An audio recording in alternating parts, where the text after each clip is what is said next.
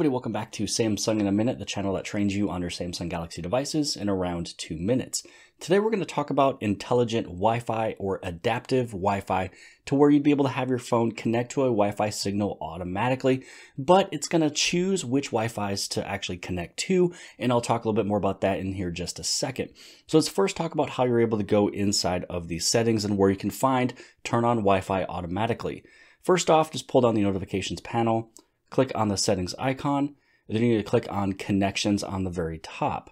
Now inside of here, click on Wi-Fi, and then on the very top right hand side, this is where you want to choose advanced. Now there is one thing I do want to mention here, and that is if you see something different on your phone versus what we see here, because this one is dealing with connections and with each carrier being connected with a mobile network and everything else, and they have their own applications and things.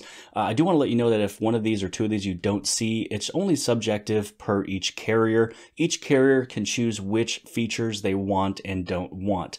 So with that out of the way, you want to look for this one right here that's called Turn on Wi-Fi Automatically. Now, when I click on this and expand it a little bit more, the nice feature about it is that it will turn on Wi-Fi automatically when you're in places you use it frequently and turn it off elsewhere. So if you're in a location that has Wi-Fi, but you've never really connected to it, it won't connect to it automatically. This is one of those things where if you're at home, if you're at work, if you're at a friend's house, family's house, and you're always there, it knows that you use that Wi-Fi, it has the password, everything like that. So it's a way to keep it a little safe and secure as well. So this is one of the ways to also save battery on your Samsung Galaxy device.